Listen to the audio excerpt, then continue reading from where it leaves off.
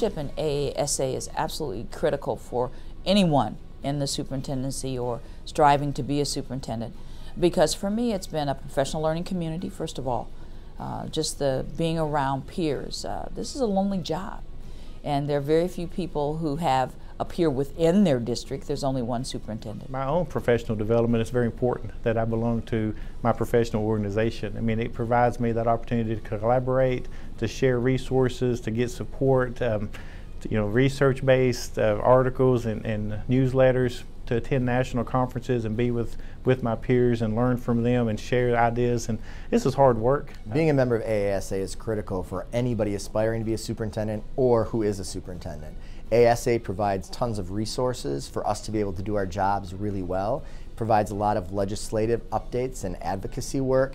But I would argue, most importantly, it creates connections and networks. There's not only the professional networking resources through the annual national conferences, other conferences, and institutes as well. But for me, I'm an avid reader, and so my very first go-to magazine every month is the School Administrator magazine, and I'm able to share and learn from others what is going on in other districts, so that I can either connect with them personally at some point, or also to connect with my school staff in terms of things that are going on in other places that we can learn from. All of the research, the development, the topics that AASA researches and brings people together to collaborate around.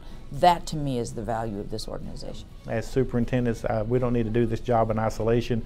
We need to work with our state affiliate and our national organization and how to do this the best we can to be the best we can be. Being a superintendent is awesome, but it can be a lonely job because there's only one in every school district.